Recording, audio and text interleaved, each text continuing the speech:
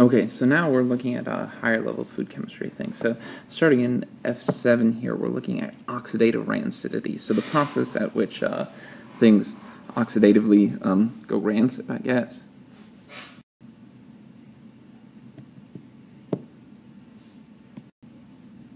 So here's the process we'll be looking at.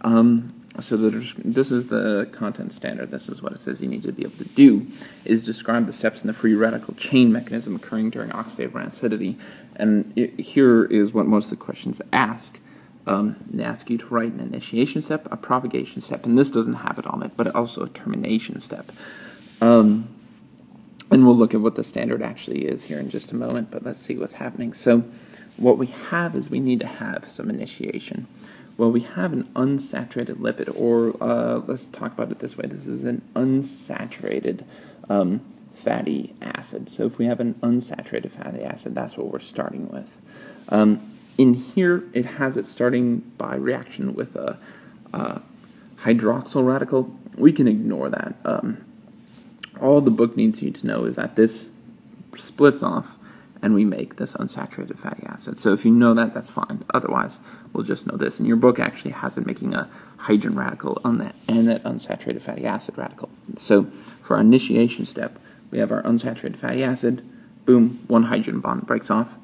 Again, through inference of ultraviolet light, it can definitely happen, or by decomposition with a metal catalyst, but we get that unsaturated lipid radical in this case. Now, that's our initiation step. That is step one, right? We need to make our radical. Our step two is our propagation step. And you probably need to know both propagation steps. So this radical reacts, attaches really to an oxygen. This is the oxidative part of this. It gains oxygen, and then notice what we have. We have a peroxyl or hydroperoxide, is sometimes what this group is called. Well, this is a hydroperoxide, but we get a peroxyl radical. So this oxygen, really think about it as an oxygen group that's just attached to where that radical was. Now, these oxygens have a radical on them. This is part two of the propagation. So that's step one of the propagation. Step two is that can react with another fatty acid, rip off that hydrogen, and then look at where we're back. We're back making another lipid radical.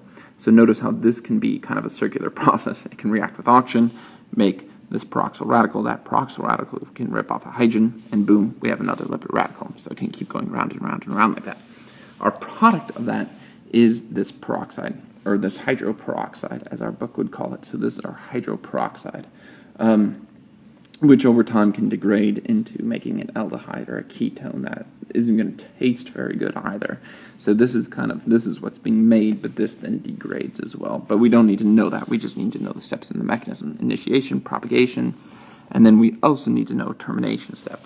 Well, termination can be any time two radicals come together, right?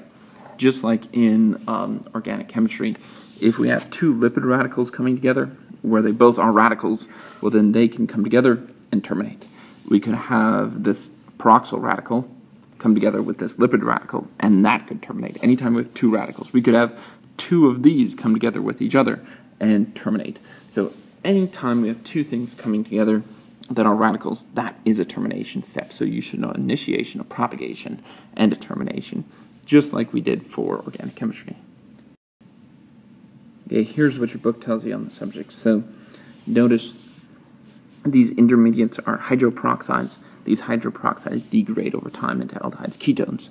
That's what they're telling us. What you need to know, again, is you need to be able to write an initiation step where we form the first free radical.